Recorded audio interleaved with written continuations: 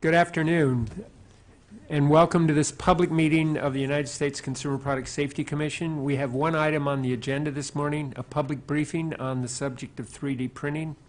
Before we begin, let me acknowledge that we're missing Commissioner Feldman on the dais today.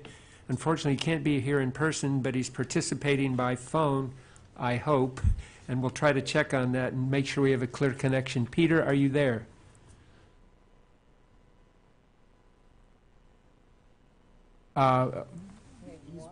He's watching? Okay. Oh, that's fine. So he'll email you questions. Oh, okay, that's great.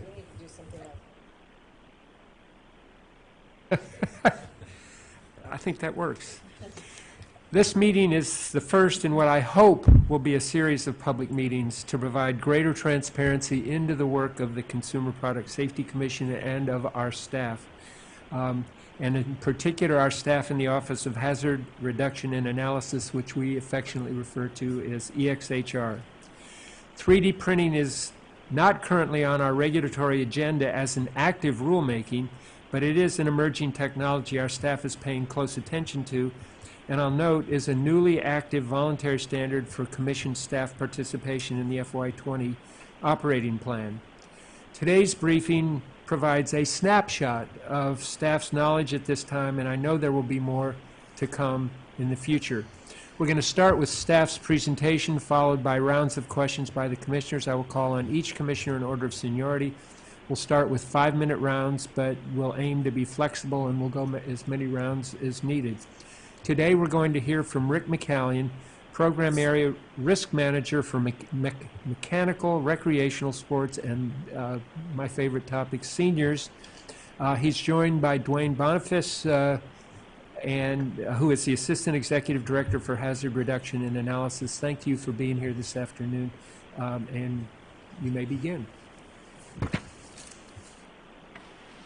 Okay, well, I'd like to thank the Commission for giving me the opportunity to come speak with you about 3D printing. It's a pretty interesting topic.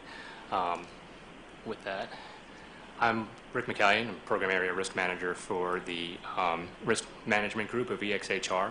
I'm one of 5 Program Area Risk Managers, along with Susan Bathalon, Rick Khanna, Doug Lee, and Dr. Trey Thomas. Unfortunately, Dr. Thomas is not able to be here today. He is in Boulder at NIST at a 3D conference looking at emissions. He's not snowed in? He may very well be. I haven't heard from him, so it's very possible. Okay. And our division is run by Patty Adair, who's just an awesome boss. Also in our group is Patty Edwards and Scott Ayers working on voluntary standard stuff. And we have our FOIA and Product Safety Assessment Coordinator, Dean LaRue, is also in our group. With that, I just want to lay kind of the groundwork, no pun intended, on what 3D printing is and why why it's on our radar. So when we think about what 3D printing is, it's just basically another manufacturing process along with a whole bunch of others that have been around for a while. But the difference, what makes 3D printing different, and I'll use my cup as an example, is it's building products from the ground up, basically, or parts from the ground up. So what you do is you have a program, a computer program, that takes an image of a product and will slice it into a whole bunch of thin slices. And then it'll send those slices to a printer layer by layer, one by one, and the printer will lay down a small bead that outlines that profile of that image in that layer. So it's basically a 2D image that eventually builds into a 3D product. So there's a lot of interesting things that make 3D printing really desirable, a really desirable manufacturing process. I think as of 2017, it was a $7.4 billion business, so it's pretty substantial, and that was up from about $6.1 billion in 2016. And they're expecting, I think over the next couple of years, probably a 20 to 25% year-over-year increase. I'm guessing that'll drop off eventually as it becomes more saturated. But the products themselves are relatively cheap. You can get a pen, and we'll have some images of them later, but a really simple, very basic 3D printer, which is the shape of a pen.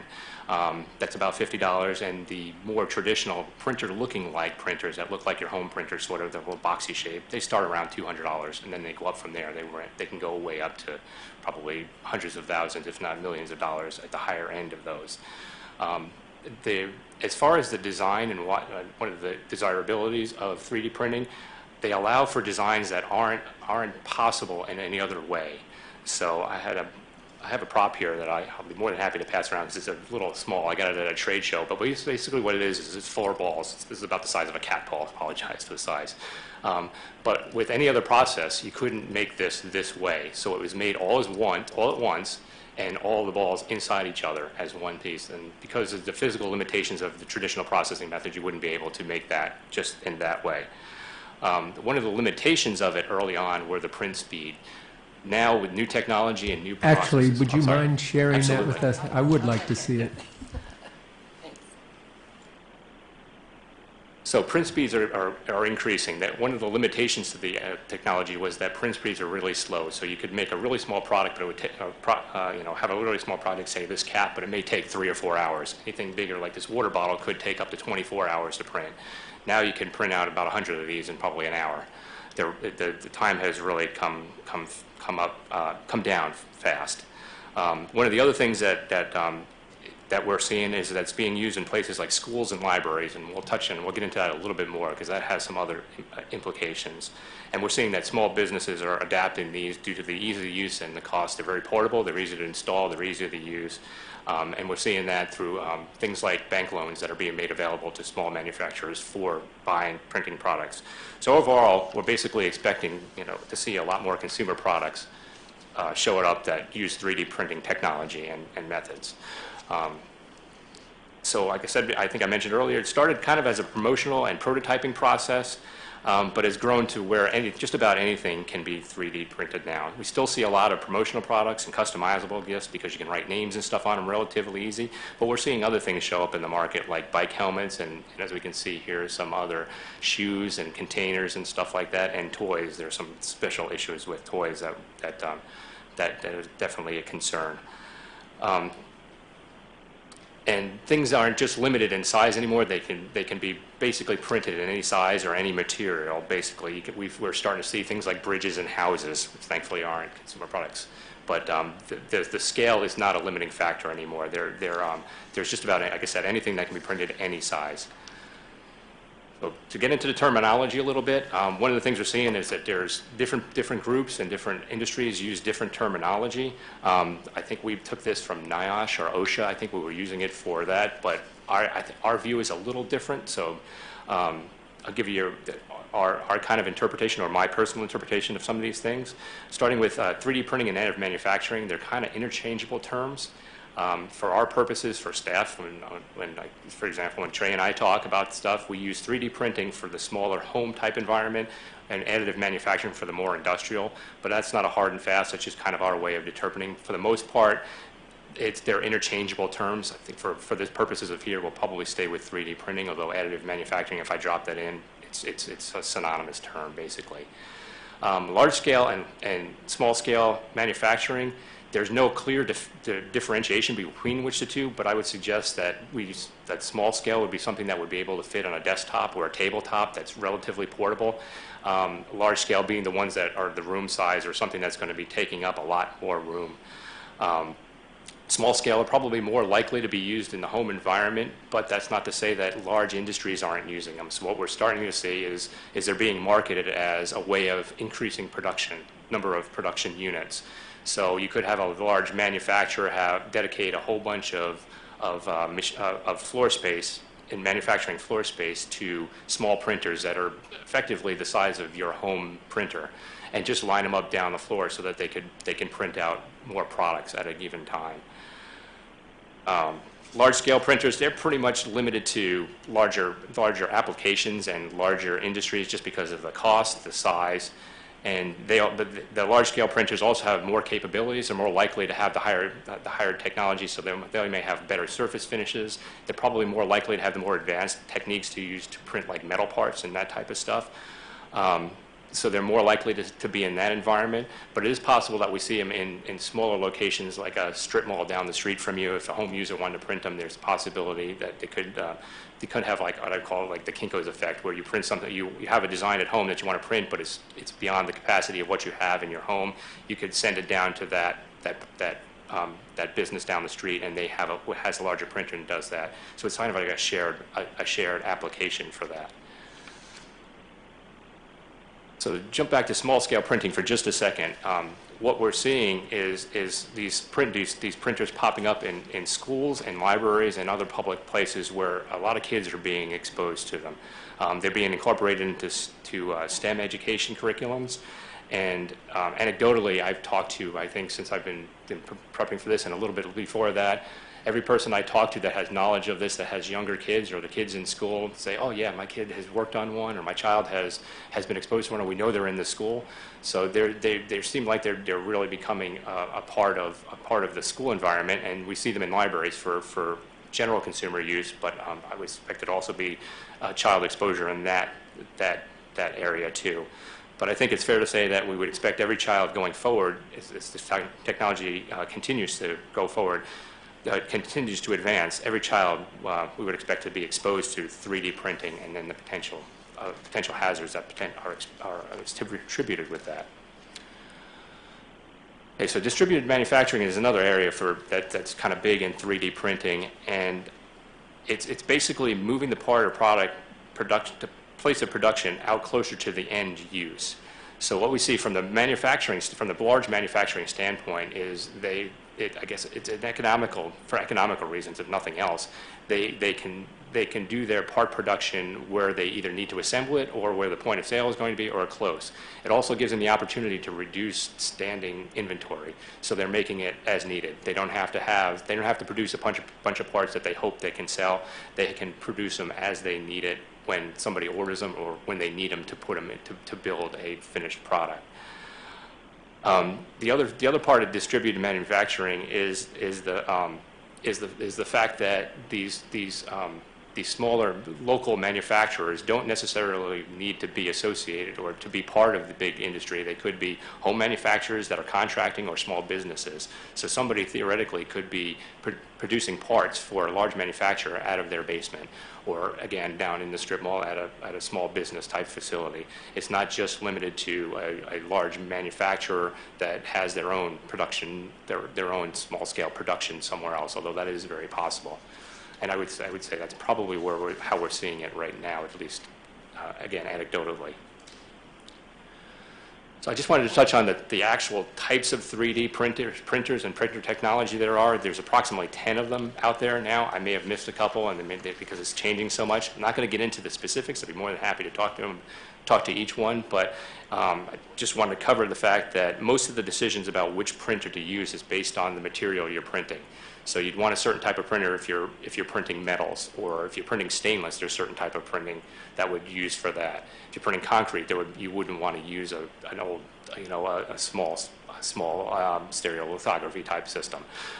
So that's kind of the first decision. The first point of decision making is what material are you going to produce, and then basically what kind of product are you going to make it for? Do you have to have a good finish? Can it be a rough finish? Because typically most of the printers give you a fairly rough finish. At least the mid-scale to lower scale ones they're not going to give you a nice clean surface finish or durability. There's durability issues and all those other problems with it. So you may want a higher end or a different process that can give you a better part at the end.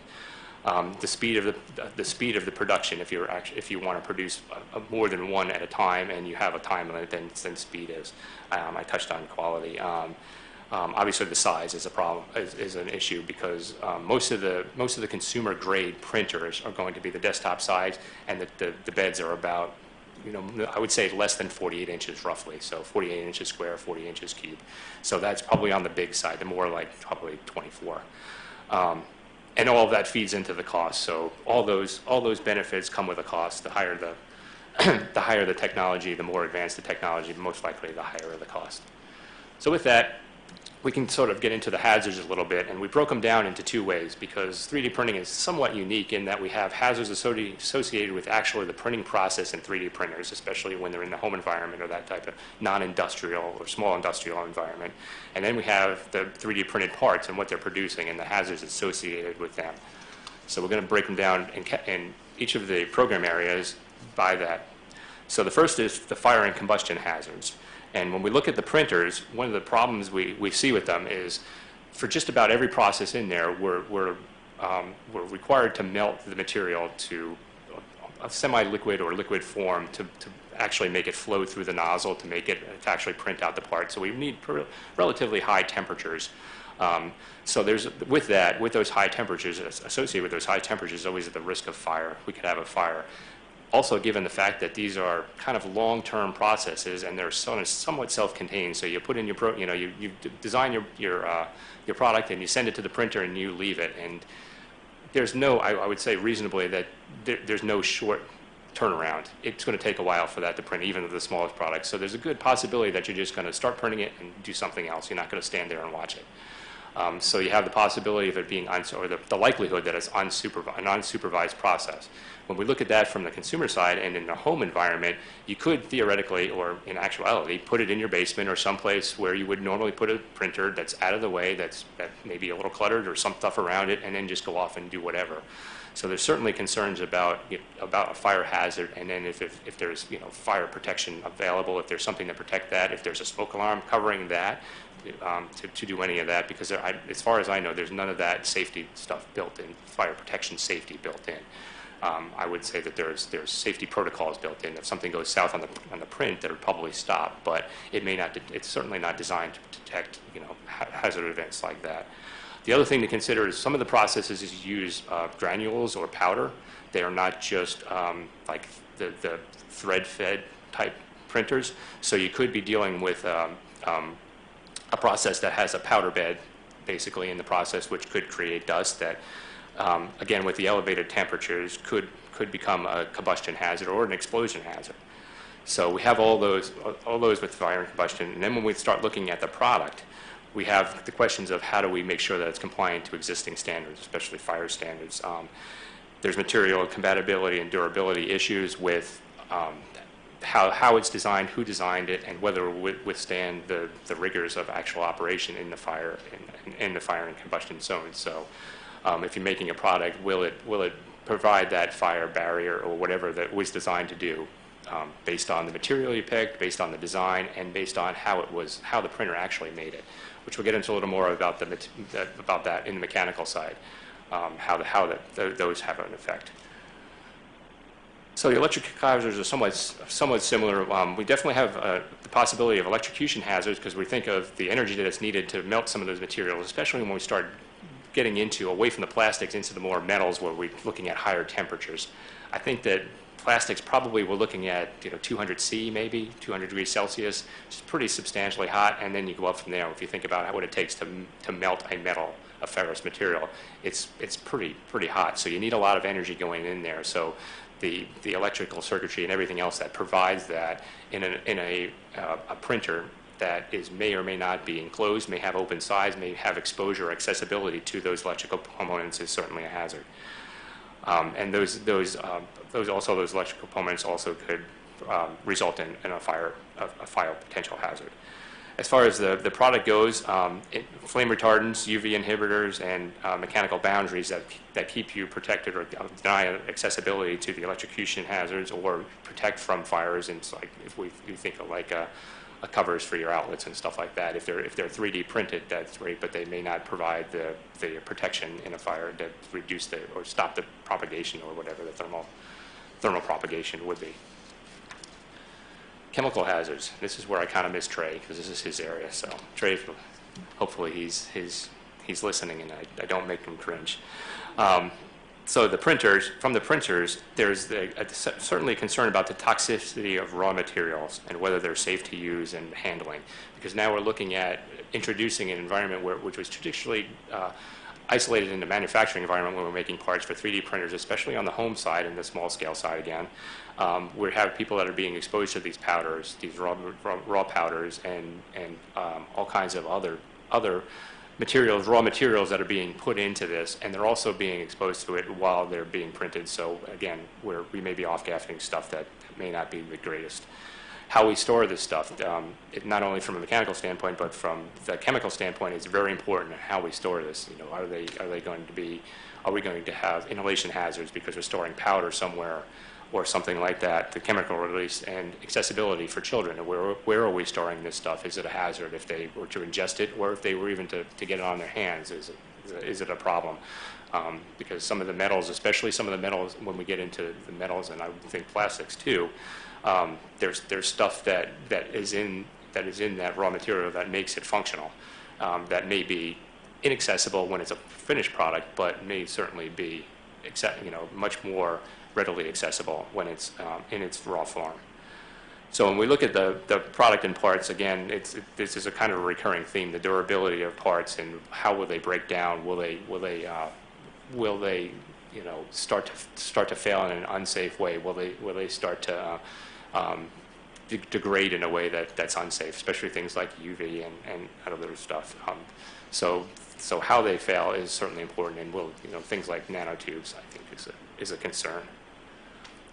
As far as children hazards, there's the obvious with the high temperatures of a burn hazard, the chemical exposure. I think we've covered with the chemical, and the fact that they're not fully enclosed, that they're, again, referring back to the small scale and home and those type of environments, they're not typically ventilated, and not being enclosed. What kind of off-gassing is that process doing? So when we're melting those plastics, what kind of fumes is it presenting? When we're melting metals, same thing. What kind of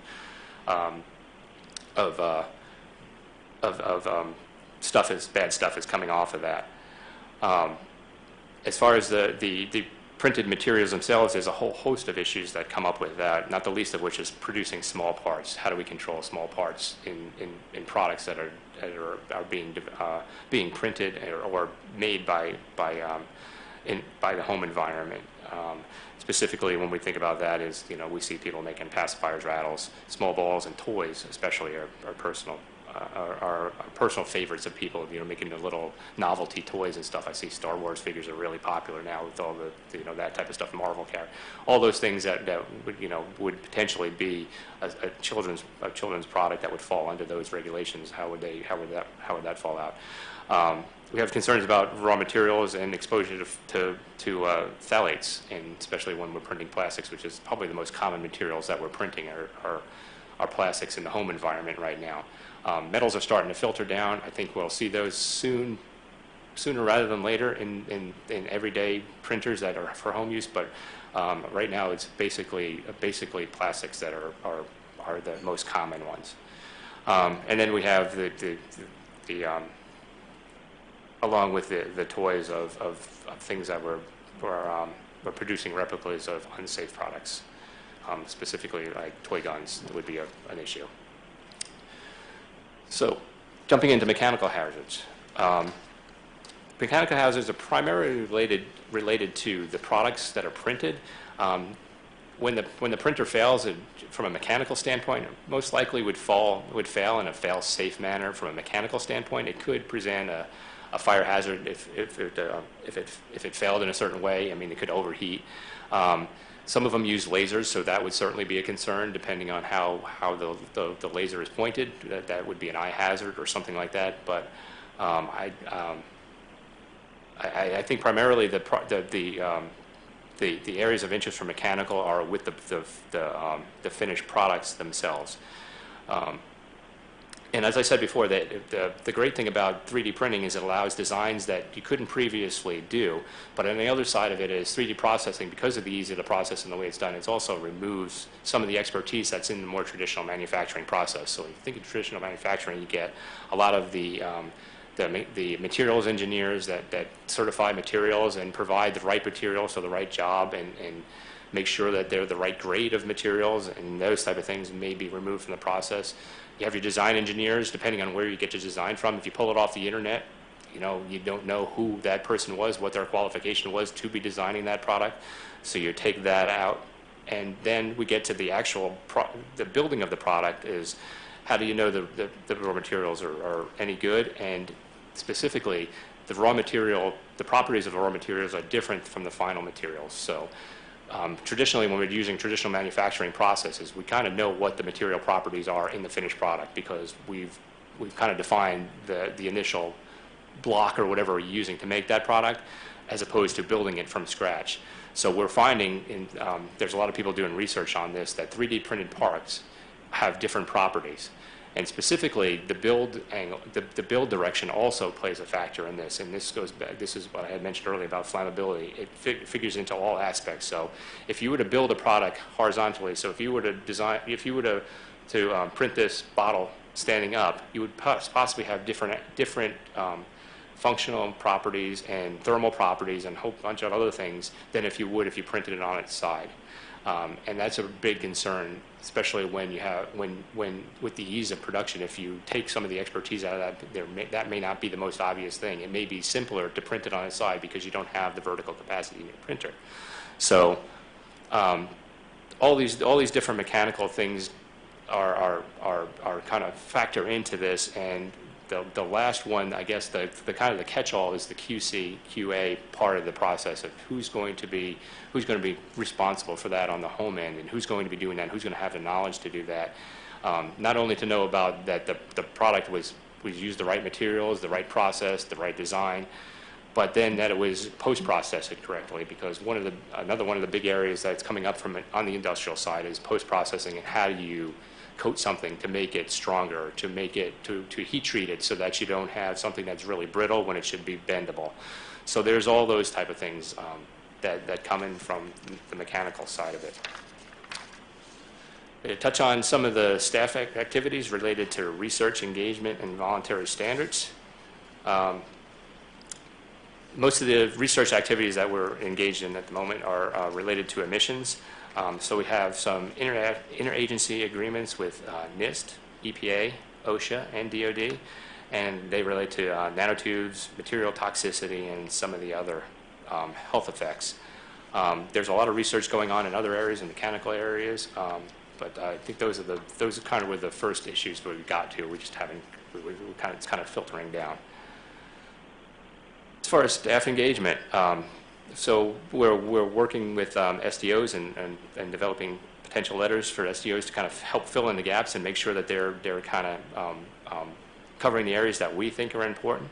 We're working with some international agencies and groups. A lot of the stuff which we'll get a little bit into with a couple of slides from now is a lot of the technical side, the development of the technology is happening outside the U.S.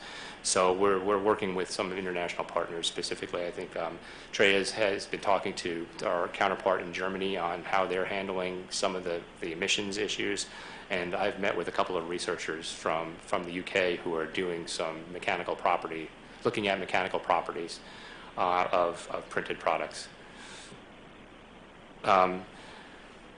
We hosted a federal interagency meeting in August, and as recently, I believe it was last week, maybe in the week before that, my schedule's a little bit squirrely. We had UL come in and speak with us about their polymer research, and they did a great job of talking about the build direction problem that they've seen. That's one of the big problems they have with thermal issues in 3D printed parts, is how it's a big factor in how the part is made, as far as how the beads are laid down, and a lot of technical issues with the actual process, and specifically how it's how it's oriented when it's built. So they actually have they certify materials with specifics of direction, build direction. So you have to, if you go to UL and try to get a specific product with a specific material, you have to tell them what direction you'd actually be building that in. So. Voluntary standards activities, there's a lot of good work going on in the voluntary standards worlds, and we're working with the UL on various SCPs on emissions and electrical equipment. So I believe that the emissions is specific to 3D, and then we're starting to see things like filter in the 3D stuff, the 3D process, and accommodating that into specific standards like the electrical equipment, because that's kind of where it's kind of popping up first in the industrial with like covers, I would assume, and stuff like that, outlet covers and things like that. In 2017, ASTM started the Center of Excellence that's related to 3D printing, and they're looking at standards that standardize the 3D printing processes. And they're really heavily influenced by the aerospace industry, FDA and DOD, where they're printing metal parts. So a lot of their work is with a lot of titanium standards and stuff like that. But because the obvious concerns with putting a 3D part into an airplane, a commercial airplane, they're really heavily involved with making sure that the standards for a specific process are well defined. And that's starting to filter down. They're starting to work on, they just recently started a task group for consumer products, which we're going to be involved with. So I believe that's associated with the F42, which is a fatigue group, the ASTM F42, ISO/ISO. It's a joint group that I believe they claim, and Patty Edwards would be able to verify this, that they have the first ASTM ISO standard, joint standard, which I thought was pretty interesting. The ANSI, America Makes Roadmap, put out a report that basically described the state of 3D printing, where it was, and identified the holes, the research holes, where that we should be spending, or where the industry should be spending their time, and the researchers are spending their time looking, and what what questions they should be trying to answer, and what work to be done. And I think that was that may have been as long as a year ago now. I'm not exactly sure when that came out, but there's a lot of work. There's a lot of work, upfront work, that's being done now as we start to get more into this. It's not as well as, like I said, as well developed as some of the other manufacturing areas, but I think there's a lot of good work that's trying to get it to that point. So some of the challenges and opportunities that we are facing right now is, as I again mentioned a little bit earlier, the international collaboration. We see a lot of the tech being developed in Europe and Asia, and a lot of the manufacturing, the adoption and use of the products is being done in the U.S. So the 3D printing is being done here in home, industrial, whatever the scale is, but the technology seems to be developing outside the U.S., at least as far as we can see. Basically, at this point in time, we don't have a real good understanding of the material properties of 3D printed parts.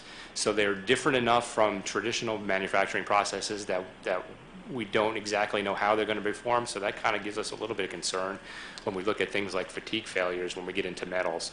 You know, I've thrown this out to everybody else that would listen. You know, if somebody was to make a bolt for their lawnmower blade, how long would that last? And if you didn't understand the properties, it could fail the first time you turn it on and shoot that blade out from underneath and hurt somebody. So that's one of the really important things. And of course, outside of our industry, there's a lot of other groups that are extremely concerned about the mechanical properties and the other properties, electrical combustion and fire properties, as well as the emissions of these products. So there's a lot of work going on. I expect that they'll get to that point sooner rather than later, but there's still a lot of questions that we have about that. And that kind of leads into the product durability, how long products are going to last. I think I've covered that. We don't have a good idea of how long they could last, or how long they're going to fast, or how they're going to fail, like we do with other materials. Education of home users, even the small-scale manufacturers, is especially a big challenge because of what the ease of production with things like toys and stuff, and not understanding the hazards that are associated with printing toys. Is how do we make people understand that if you print out a small part for a child, it could be a choking hazard, that there are regulations that from when you buy one in the store that they're required to meet. And good manufacturing processes. We kind of lose some of that when we get to the home and small manufacturers. Are they using good manufacturing safety processes? Are they ventilating properly? Are they making sure that the environment is clear and safe, and if there's fire protection issues, and they've properly wired this printer to make sure that it's not going to overload the electrical circuit or overload the product and cause a fire. So there's a lot of questions about that. One of the other things I wanted to touch on was the open software. The open software problem is that you can get designs anywhere on the internet, and I think we've had a couple of pictures of things that have come from open sourcing, most likely, and the way it can possibly circumvent traditional safety and expertise. So you can just print out anything you want. Back to that bolt, you could have somebody that has a small scale printer that prints metals. They can print out a bolt that was designed for a really high, strong grade bolt, and they can print out something that is not as strong as plastic, and they may not know it just because they think it's metal is going to be strong, and that may not be the case. That's certainly a concern. Supply chain for materials is an interesting one, and how do we maintain that? Because there's a lot that goes into that a lot of people may not understand. You know, how do you keep it at the right temperature, at the right humidity? You know, is it getting foreign materials in there because you're storing it out in the open, and now all of a sudden something's got into it, and then all that stuff feeds into the finished part, and it could have an effect on the finished part. Again, it becomes more of a concern the more we move from into the plastics, which are generally, you know, less load bearing, into the more structural, I guess, demanding materials such as metal. Yeah, and I just wanted to one more time reinforce that the ease of this creates a lot of the problems, the ease of the use of it. I mean, everybody is really familiar with programs and everything and how they work, and it acts pretty much very similar to a home printer. So it doesn't take much of a jump to learn the software or to drop a product in there and to start printing out something. So with that, I think that's it. Thank you very much. Rick, thank you very much for a very exhaustive travel through the world of 3D printing. And as you were talking, it struck me that I can't think of a division within CPSC that wouldn't at some point have some relevance to 3D printing. In that respect, it seems like something that presents the world and consumers with tremendous opportunities, but it carries a lot of risks. One of the things I was looking at this morning was what they call UFPs, which is ultrafine particles, which is nanotechnology. And the reason I mention that is I gave a talk yesterday to a group, and I said, I used to worry a lot about nanotechnology, but I don't worry about it quite as much as I used to. We still have concerns, but what 3D printing brings is new issues relating to ultra-hazardous products. So I do find that as a concern. I guess one of the questions I would ask is, how widespread has 3D printing come into the actual production of products that we buy? And if so, is that taking place in China, or is it still a limited market that it looks like it's going to explode? Do you have any sense of that? I think there's a lot of excitement. Not sure how much it's actually percolated into the large manufacturing, mostly because of the limits on production numbers. I think I've heard somewhere somebody say that 10,000 units above that, it's not effective. It's just not practical. So anything that's below that. So again, I think there's a lot of potential. I think people are trying to find ways to use it. I think there's certain industries that are more suited to use that and have started using that. And I think there's certain areas that have come, but I think I wouldn't say that it's kind of a niche, but I would say that it's probably not totally saturated the market yet. There's certainly a wide range of industries that are using it from big to small, but I'm not really sure, and I don't know how to without them giving us that information, because it's not easy to see in a finished product either. So I think that it's growing. I think that it does represent part of the manufacturing world, but I would say it's probably still relatively small. One of the things you mentioned was 3D printers that use metal and concrete. Have those found their way into 3D printers that I buy for my home? In other words, you're actually buying a home use 3D printer that can actually use metal as part of its material? So I would say the short answer is yes. You could probably buy one that's metal. I think it's a little cost prohibitive. They're a little more expensive. I don't exactly know what the cheapest metal printer you could buy would. I would expect it to be $5,000 or $5,000 or greater. So it's not inconceivable that people have them, especially the people that have hobbyists or something like that have a specific purpose to doing that. As far as concrete, I don't think so. I think that is more large scale type stuff for construction type work. I don't know of any applications on a small scale. Why, for putting building your own house or something like that, or building a shed. I don't think it's really practical. I think it would be cost prohibitive, and I think the printer that they use is not really. It's not the self-contained printer that you would see on your desk. It would be more of a. It'd be more of a different, unique looking type of product. I guess I'd never heard of 3D pens until this presentation, and that 3D pen, I'm looking at page 6 of the slides, looks to me a lot like a soldering iron, although I'm guessing it's not quite as hazardous. But they are we prepared to say that the emissions from 3D pens are not necessarily of concern, and that high temperatures not necessarily of concern, or should people be at least extremely aware of the hazards associated with products like this that sell for $50? I think I default to I would be aware that it's potential. Again, that's more of Dr. Thomas's area, so I'm not really comfortable speaking too much about that because I don't know enough to speak intelligently about it. But I would say that based on the fact that it's most likely putting out plastics, there's the potential for emission hazards. And the fact that, as everything else, I don't think in a pen, because of the type of products they'd be printing, they may not reach the temperatures that you would see in a traditional, for a whole bunch of reasons, not the least of which is the safety of touching it. Yeah. Like I said, a soldering iron. They may not reach those temperatures, so they may not have the emissions problem, but I'm not sure I'd be comfortable saying that they're totally, that's something that we should totally just discount. I'll just add in that it is an area of open investigation for us to try to get at the different emissions from the different level of printers.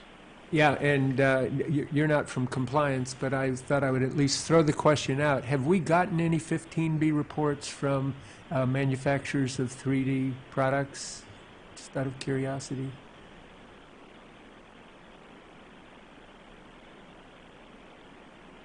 No, I was just curious because when you look at them, and there's so many ways that you could have a hazard that pops up, that it would be an interesting issue. I think my time is right. Commissioner Kaye. Thank you, Mr. Chairman. Thanks to the staff for the great briefing. It's just incredible work that you guys are doing, and I know that there's always a balance at the agency between working on persistent hazards that continue to plague American consumers and then also keeping one eye on the future and what's emerging. And the staff has done excellent work in the past few years on trying to keep one eye on what's emerging, and certainly 3D printing would be at the center of that. As we continue to look forward, and the chairman mentioned some of the work in the operating plan for fiscal year 2020, but as we continue to work forward, I would be curious to know, Mr. McCallion, what research in particular that the CPSC staff would recommend be funded by the Commission to try to accelerate getting answers on addressing some of the hazards that are of concern, particularly as they would affect children.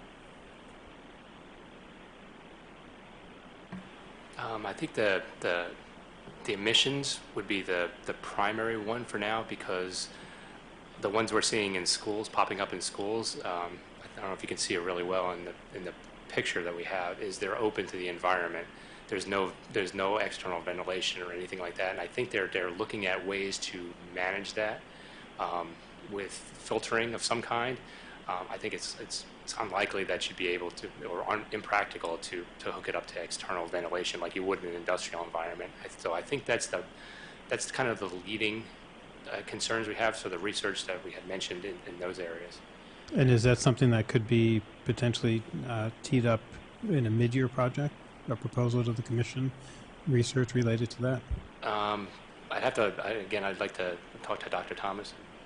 I think some of it is actually already being funded, but certainly we'll look at any accelerations as we get closer to mid-year. Do we have any sense as to the budgetary needs to fund an ideal research project to get to this, like a timing and an amount of money?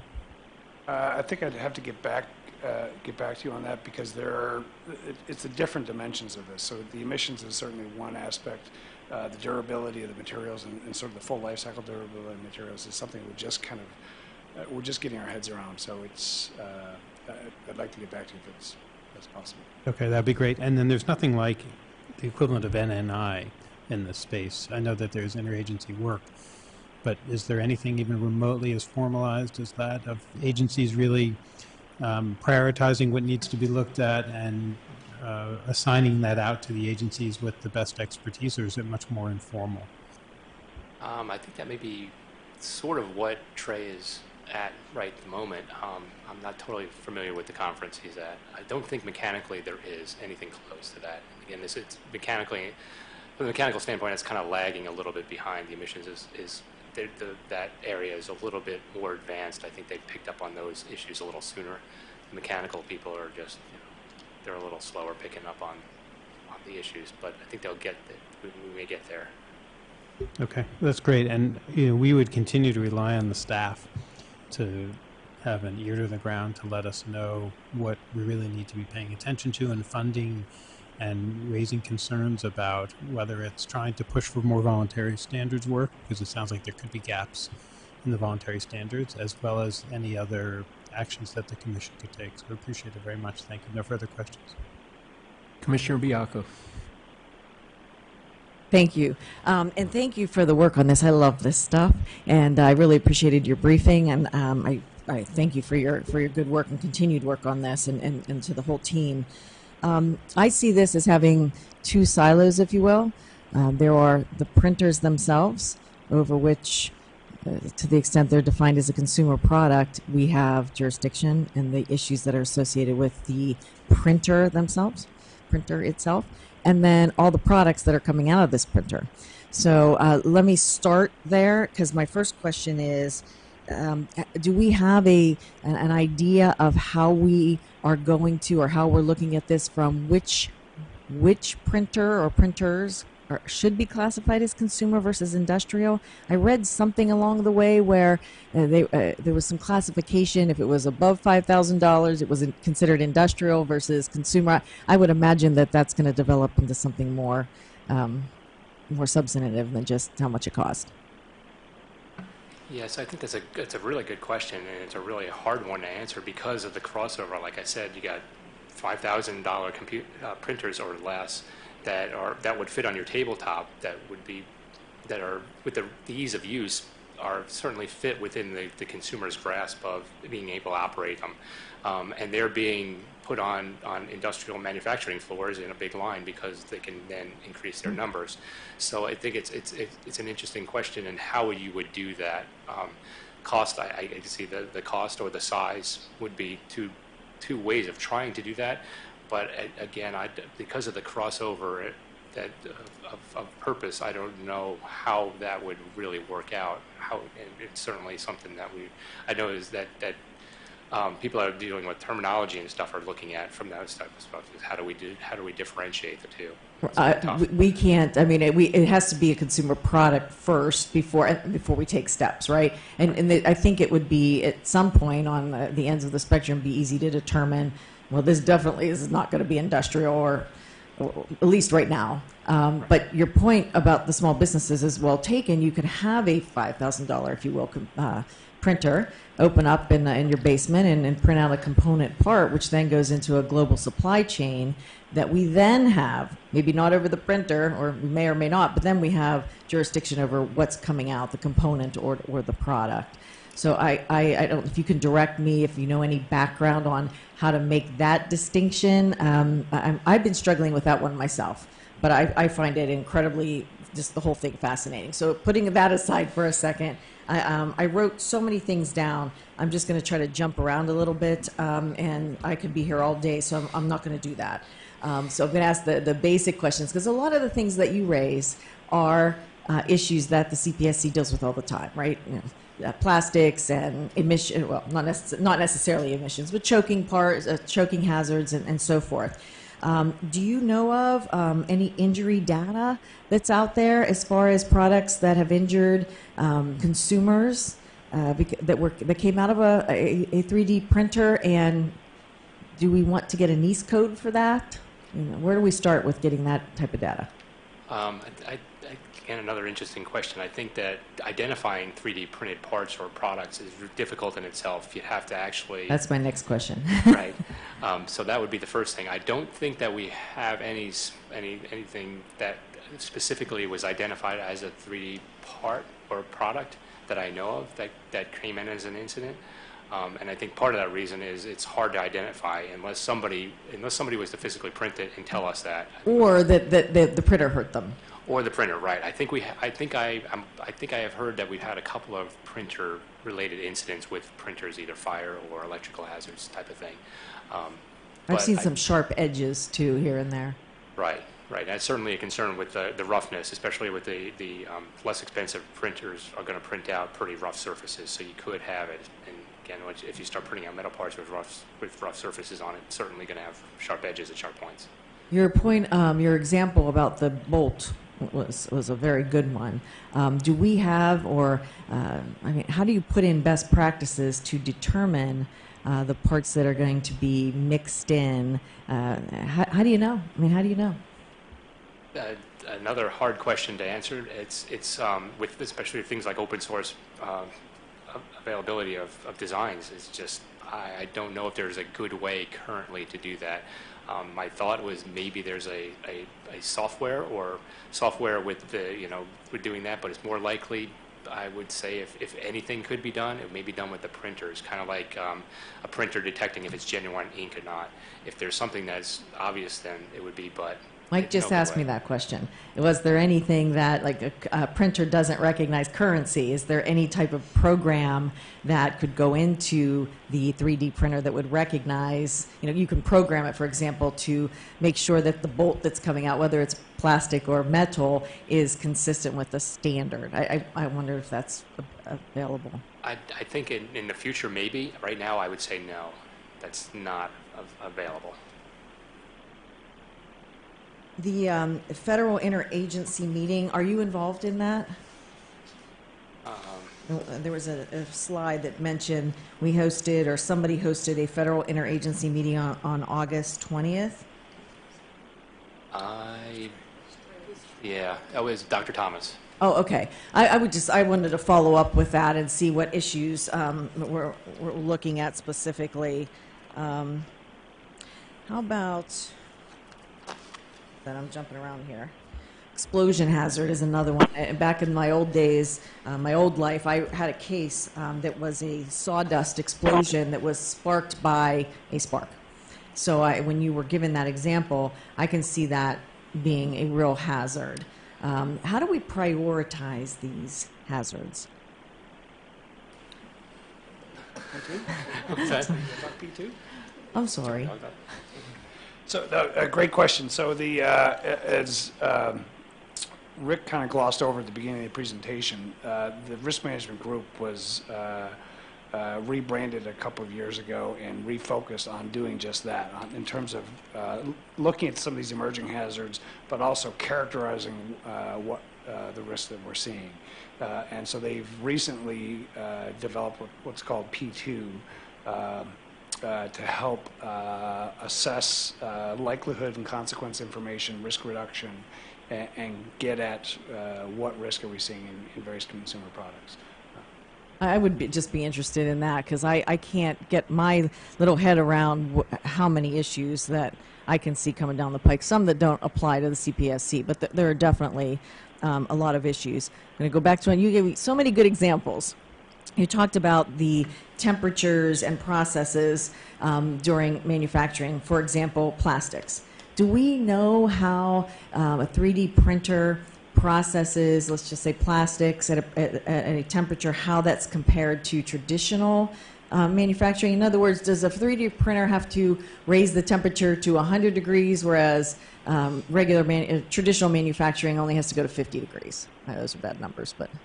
I'd say we got a pretty good idea of that. I don't have that information right here, and Yeah. I think it would depend on the process as to how high they raised it. But I think that there's a pretty good understanding of what those temperatures are. Okay, and then we can compare that to traditional manufacturing, because I'm just guessing, that the processes that are used, when you change temperature and properties and so forth, that gives you a different result. And I'm guessing that there could be safety-related issues on one form of the additive manufacturing as opposed to the subtractive.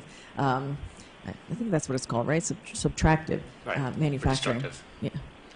So yeah, I would say tentatively that they would probably try to keep the temperatures relatively similar, but one of the problems, again, with 3D printing is the local temperature and the cooling effect, so that you have temperature-related variables that are in 3D printing that you may not have with an injected molded part, where they can keep the temperature constant throughout the whole, around the whole mold, basically. Whereas 3D printing, you have that temperature at that spot, but it tends to cool as the jet would move away. So I would think that they would try to keep them the same. What those are, I could find out. We could talk specific processes, but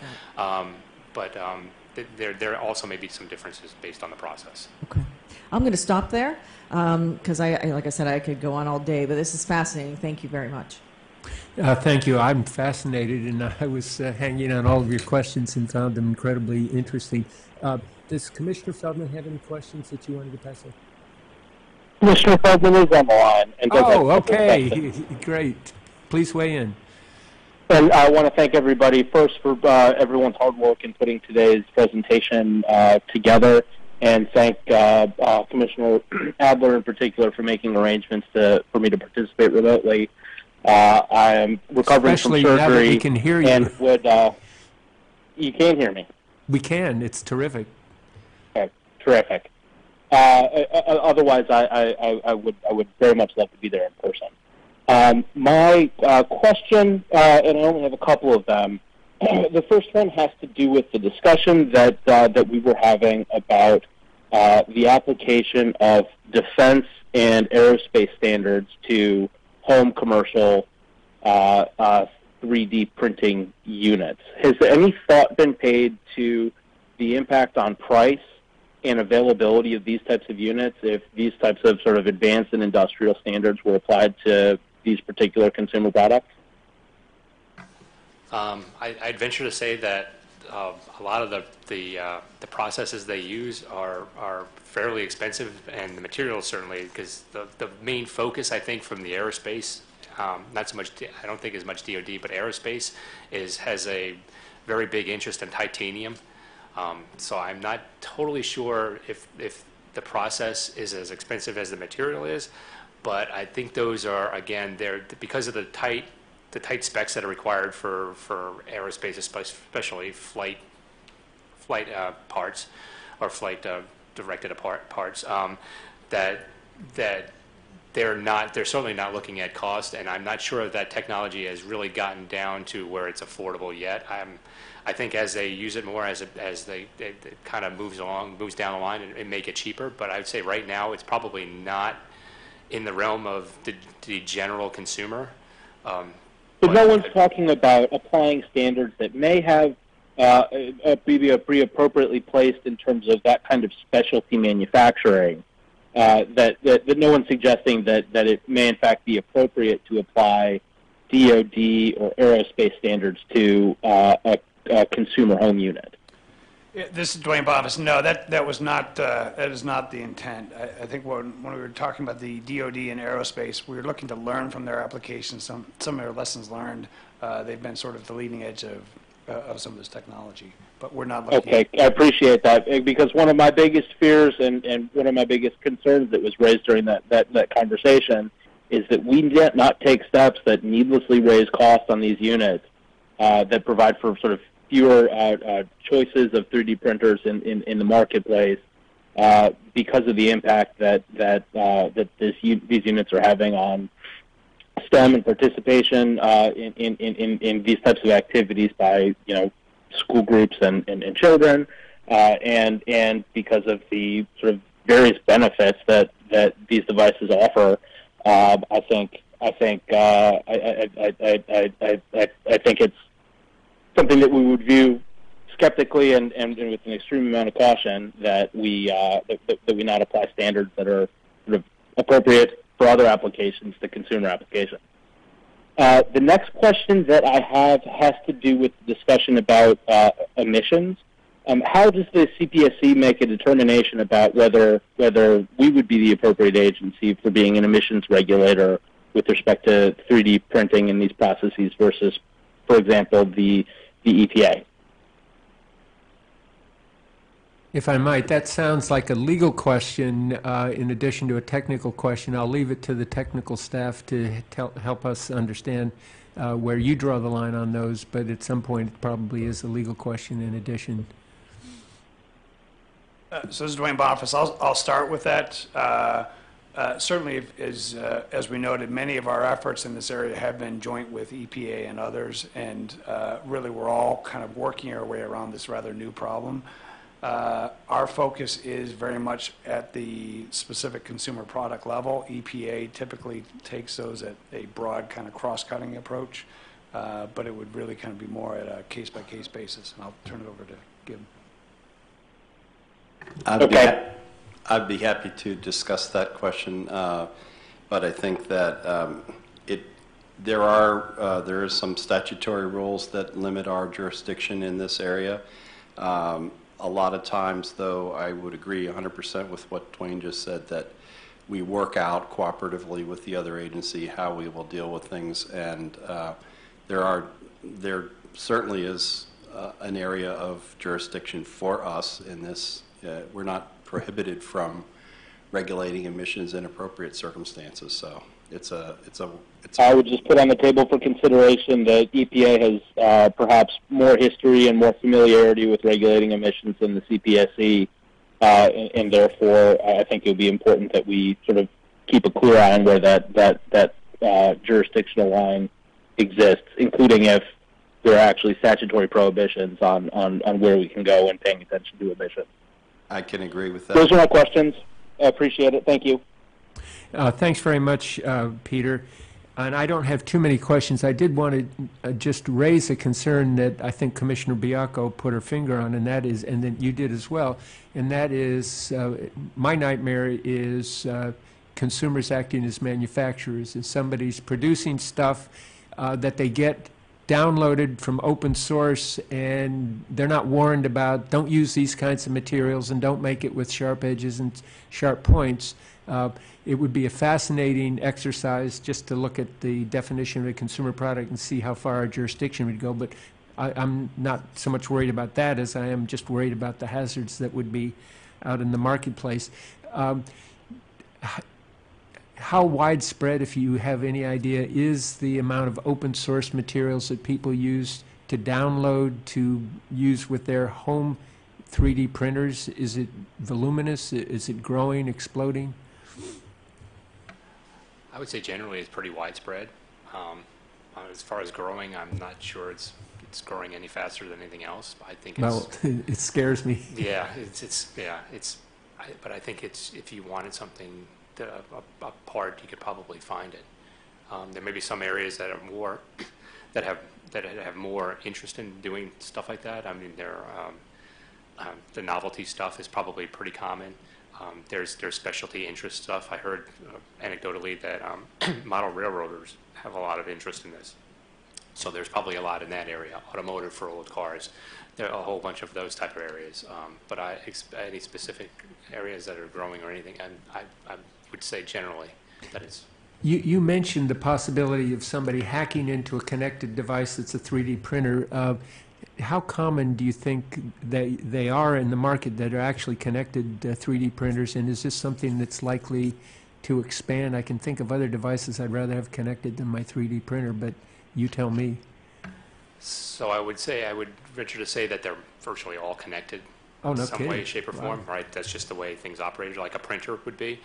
So they have some kind of connectivity because they will need to communicate between your computer or your programming and that's a the good printer. point. So they're doing that.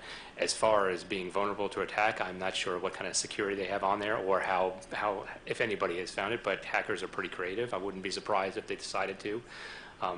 My guess would be something like a denial of service type of thing, because there's probably not enough to warrant somebody to go after individual ones. I'm not an IT person, but I would definitely go with they're most likely connected, at least. To the I could see a horror movie of somebody taking over a printer and printing out the killer robot that attacks everybody in the home, but hopefully that's far away. Those are all my questions at the moment. Commissioner Baiocco, back to you. Thank you. I don't have any additional questions for this here. As I mentioned, I have a bunch going forward. If just on your point about the connectivity, I might be wrong about this, but it's my understanding that anything that's wireless, that provides the mechanism to hack into something that's connected, if you will. So I think that's one issue, but I think that of all the things you can hack into, because I don't want to create the robot that kills somebody in the middle of the night. It would seem like it wouldn't be this day and age, it wouldn't be the biggest target, but certainly long down the road, it certainly could very well be. Commissioner Feldman, do you have any other questions?